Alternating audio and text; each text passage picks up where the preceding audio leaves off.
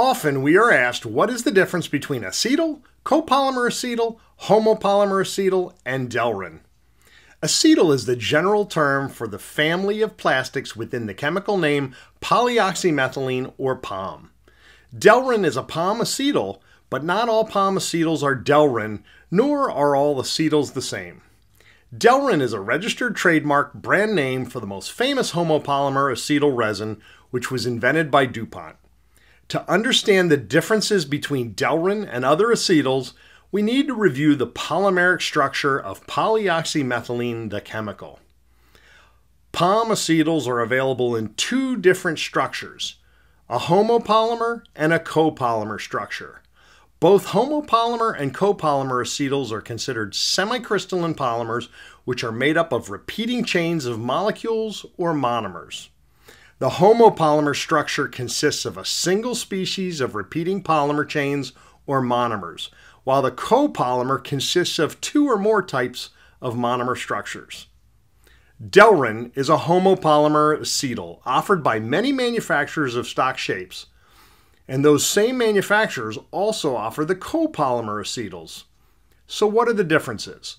Both homopolymer and copolymer acetals are very similar in properties and performance, and both offer FDA and USDA compliance, excellent machinability, dimensional stability, high strength and stiffness, and wear resistance.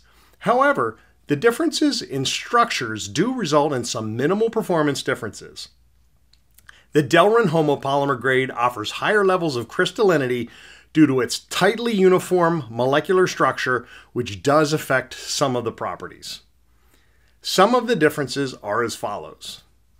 Unfilled homopolymer acetal, or Delrin, offers approximately 10 to 15% higher strength and stiffness than copolymer acetals, while copolymer acetals tend to offer a bit more toughness and ductility. The chemical resistance is generally similar, but may differ depending on the chemical, exposure temperature, and concentration. Copolymer acetals tend to offer better resistance to chlorine-containing solutions. Copolymer acetals exhibit substantially greater resistance to hydrolysis or hot water and better dimensional stability, especially after prolonged exposure. The continuous service temperatures for both grades are considered the same, 180 degrees Fahrenheit. However, copolymer acetal has been reported to resist thermal degradation at higher temperatures better than homopolymer acetal. Delrin homopolymer does have a higher heat deflection temperature, which indicates it will exhibit higher mechanical properties during short-term exposure. The wear resistance, limiting PV, and K factor are the same for unfilled homopolymer and copolymer acetals. The machinability of both acetal grades is excellent. The greater stiffness of Delrin homopolymer does make it superior for small diameter parts and thin-walled parts, particularly if being screw machined or manufactured on high-speed CNC lathes. The cross-section of acetal stock shapes has long been recognized to contain microporosity along the centerline of the rod and plate products. The centerline porosity occurs during the extrusion of the stock shapes. Characteristically, copolymer acetals contain significantly less centerline porosity, but can still exhibit some interconnected microporosity ranging from 100 to 150 microns in the center of the stock shape. This microporosity can result in mechanical weakness and leakage of liquids and gases under pressure. Some stock shape manufacturers of copolymer acetals claim zero centerline porosity.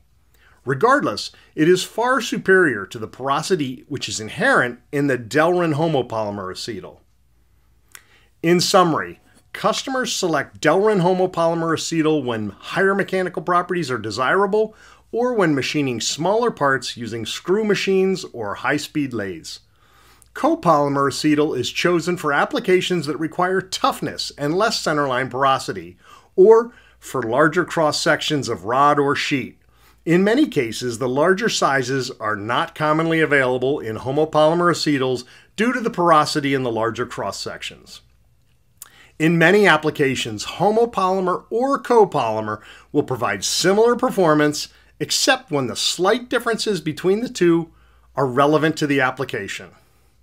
Also, there are numerous grades of filled or enhanced grades of both homopolymer and copolymer acetals available. We will not detail all of these in this video, but they do include grades offering improved wear resistance, ESD properties, metal detectable grades, and more. You will find detailed information on these grades along with the various trade names of acetal resins and shapes that are available on our company website, Boedeker.com. Please feel free to add your comments below, like and share this video if you found it helpful, and subscribe to our YouTube channel. Thanks for watching.